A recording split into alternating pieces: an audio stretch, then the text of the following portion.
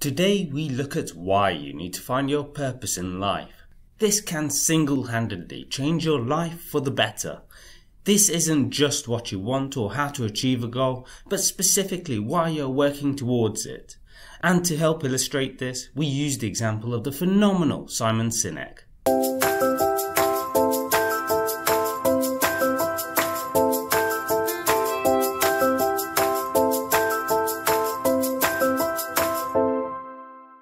If you have an interest in today's video, please consider checking out more content on the channel for more useful and practical inspiration to help you get more out of life.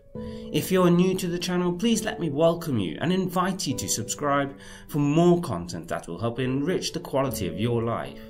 Finally, if you feel anyone might find this video of interest, please consider sharing it with others as we aim to help people live the best life they can possibly live. Today's video is all about why you need to find your purpose in life and is the first of a two-part series I'm doing on the channel about purpose. This video is actually long overdue on the channel, but I'm really excited to create this as this simple yet fundamental question is one of the most important questions all of us ask ourselves in our life at some point or another.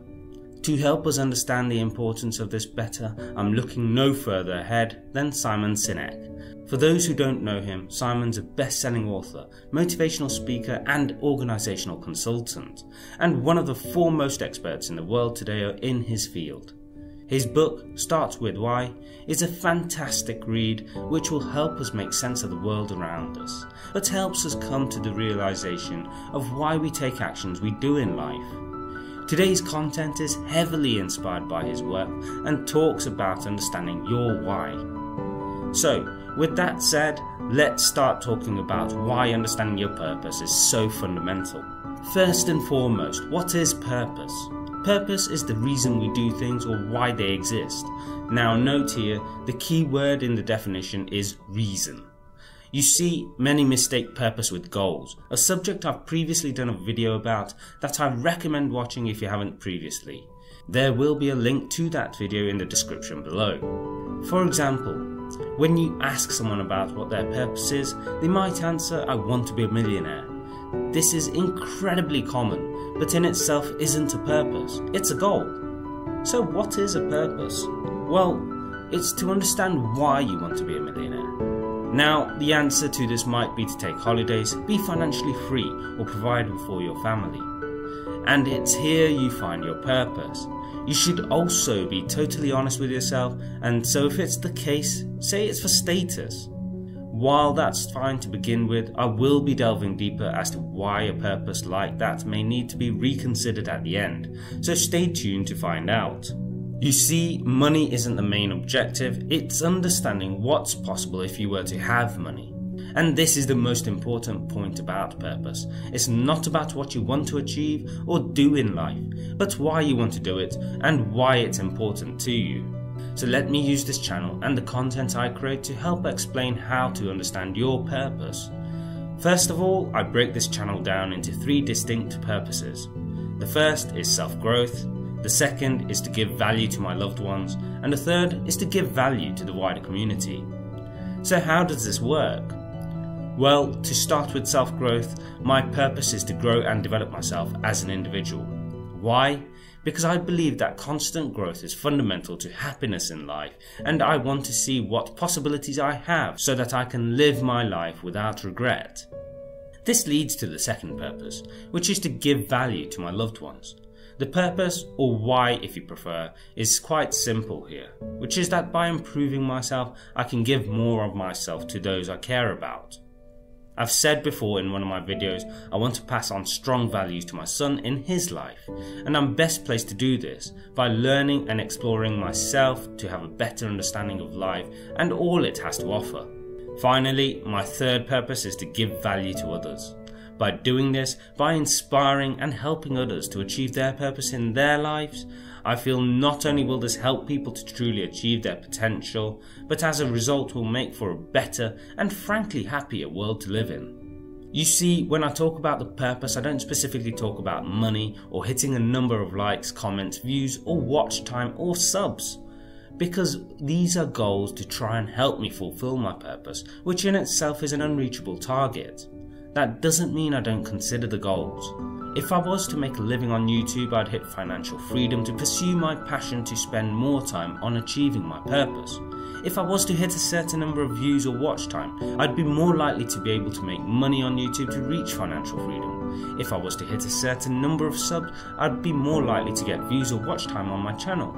And if I was to hit a number of likes or comments, I'd be more likely to get subs. You see, the goals are essentially the route towards my purpose, but that doesn't mean they are my purpose. And therefore, when defining your purpose, you have to understand why is possibly the most important question to ask yourself. Not what you want or how you will get it. These come afterwards.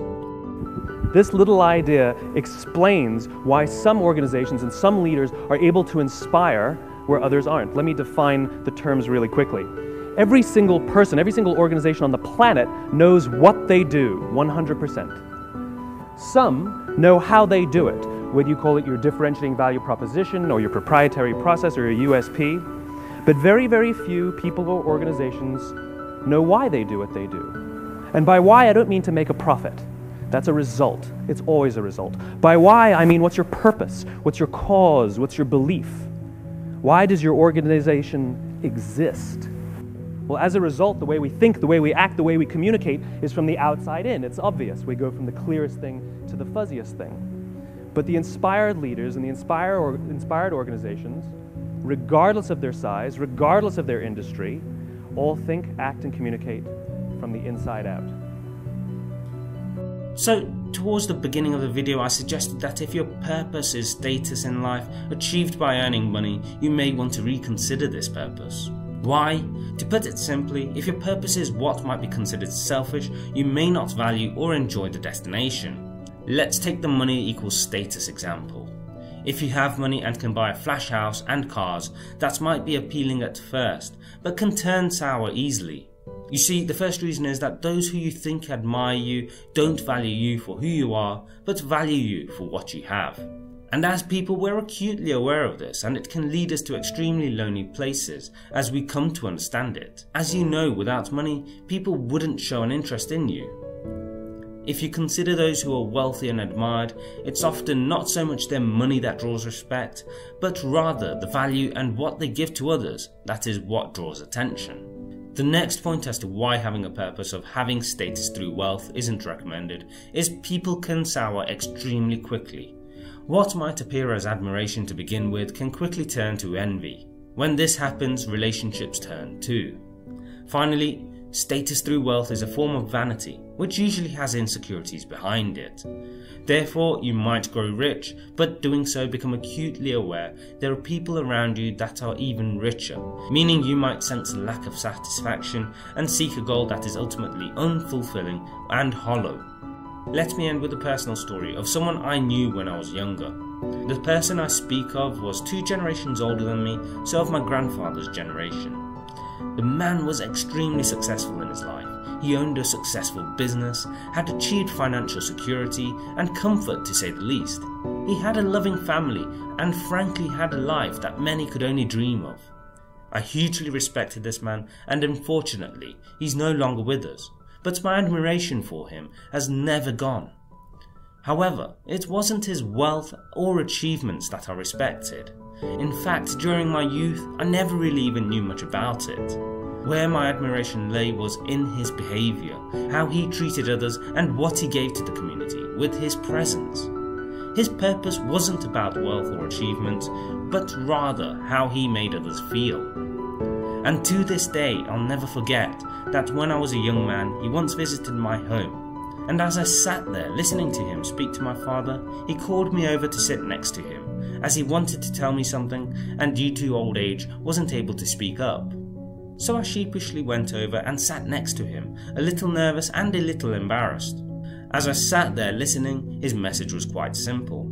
As he told me to be a good person, be good to my parents, to my wife, and to all those I meet in life. Never lose sight of who I am or my values.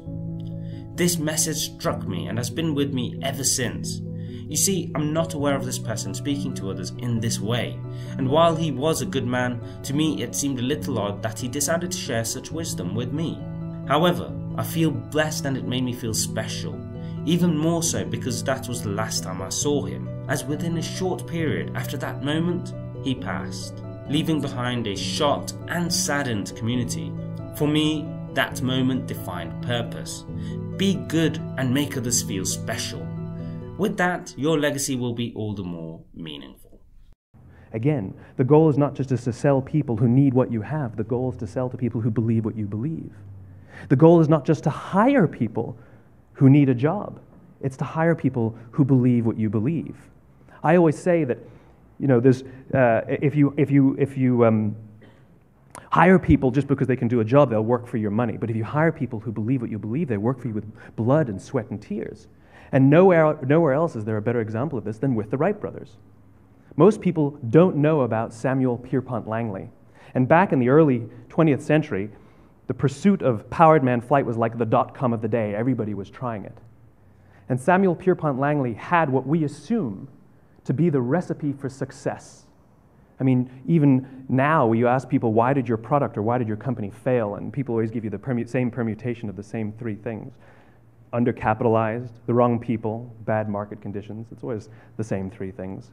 So let's explore that. Samuel Pierpont Langley was given $50,000 by the War Department to figure out this flying machine. Money was no problem. He held a seat at Harvard and worked at the Smithsonian and was extremely well connected. He knew all the big minds of the day.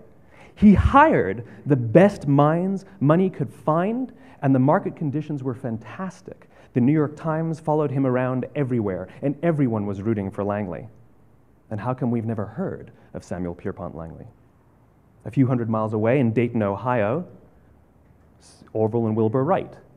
They had none of what we consider to be the recipe for success. They had no money. They paid for their dream with the proceeds from their bicycle shop.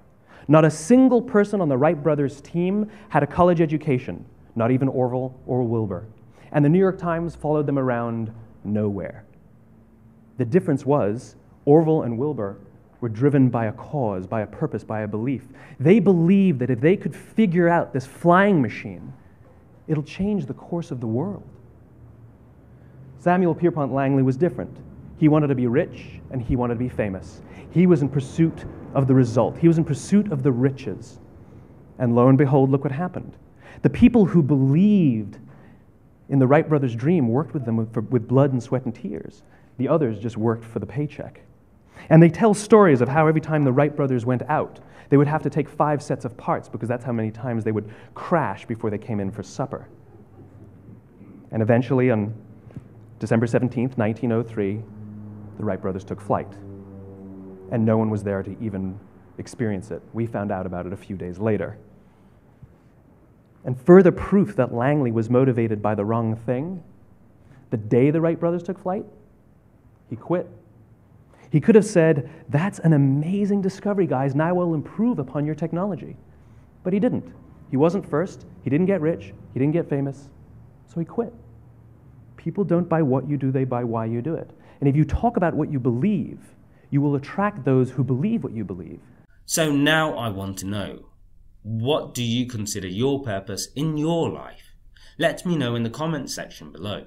If you enjoyed the video as mentioned before, please consider sharing the video with others and subscribing for more content like this.